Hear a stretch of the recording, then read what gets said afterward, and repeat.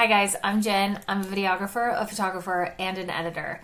Today's video, I'm going to show you how to open Premiere Pro and start a timeline. To get started, we're going to click on Premiere Pro and it is going to pop up. And the first thing that you're going to do is you're going to start a new project. I'm going to go up here and I'm going to title this Test. Let's just say Test 1. Okay, and then I'm going to come down here and I'm going to say Create. And this entire blank canvas shows up. So what you're going to do in order to start a timeline, go up to File, New, Sequence. And you're going to click on Sequence, and then this window is going to pop up. You're going to title your project Test 1. For editing mode, I'm going to pick Custom.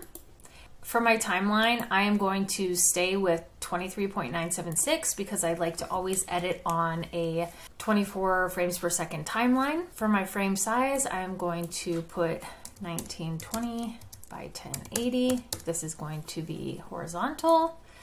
I'm going to keep it at square pixels 1.0 there. I'm going to keep this the same. I'm going to keep this the same.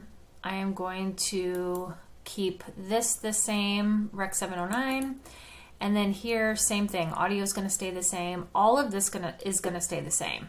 Again, we have named it Test 1 and we are going to now click OK and we'll see what happens. Super exciting, you have created your first sequence. This is horizontal and now I'm going to show you how to create a vertical sequence. We're going to do the same thing, and the only thing we're going to change is the size. So we are going to click on this window here. See how it pops up blue? It's highlighted in blue. We're going to go up to File, New, Sequence. I'm going to name this sequence Test 2. And then what I'm going to do is I'm going to go up to Settings. And in order to change the frame size from horizontal to vertical, for me, is to just reverse these numbers. I'm going to do 1080 by 1920. I've got my sequence name, Test 2. Everything else is staying the same. And I am going to click OK.